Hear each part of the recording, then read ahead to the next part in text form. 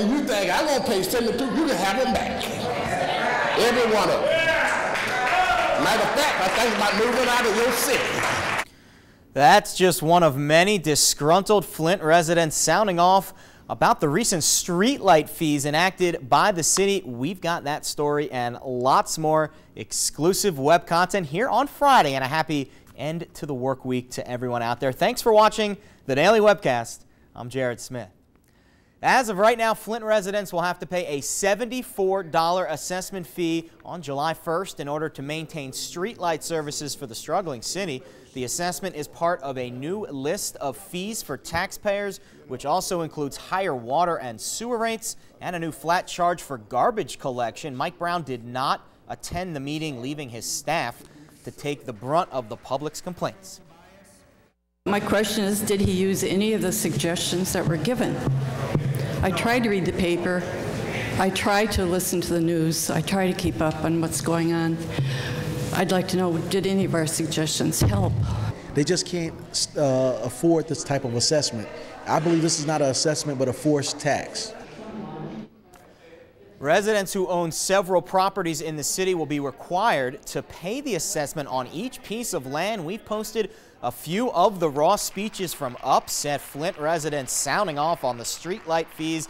It's interesting stuff, so log on to our homepage, mynbcnews.com, to see more. Staying in Flint, we've updated the story from earlier this week about the driver of an SUV that dragged a Michigan State trooper more than 200 feet.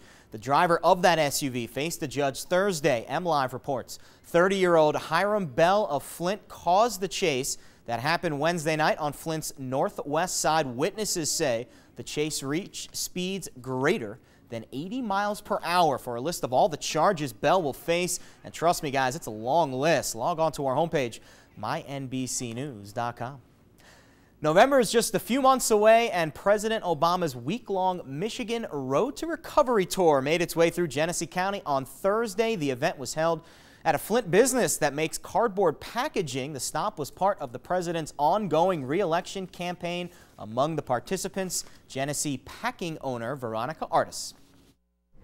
Our community definitely is, you know, if you've been here a while, is dependent upon the automotive recovery being successful. It's been slow, but we are rebounding. We do see growth. Tour organizers say they're hoping to highlight communities which are benefiting from what they say is a revival of the American auto industry and Michigan's manufacturing resurgence. President Obama himself did not attend the event.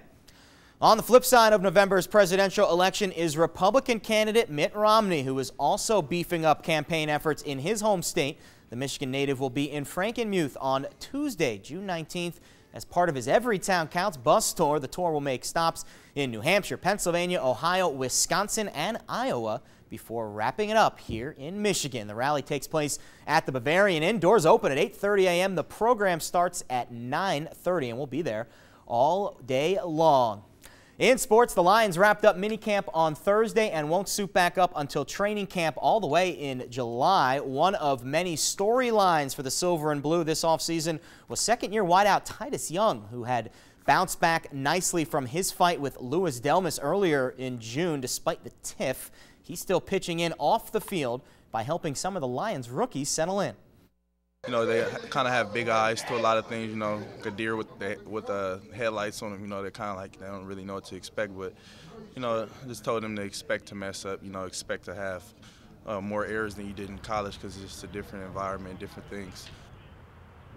And we have much more on the top stories of the day, including Lions minicamp. In addition to any other news stories you might be interested in, it's on our website, mynbcnews.com. There it is right there. And be sure to chime in on what you read by logging onto our Facebook page. There's the information right below us, facebook.com/NBC25, or you can find us on Twitter at NBC_25. But don't forget, coming up tonight on NBC 25 News at 6 p.m., we'll have an update from the funeral of T.J. Stewart, the child who was shot and killed last week in Flint. So tune in to Bill Harris and the rest of the NBC 25 News team for that story and much more tonight at 6 p.m.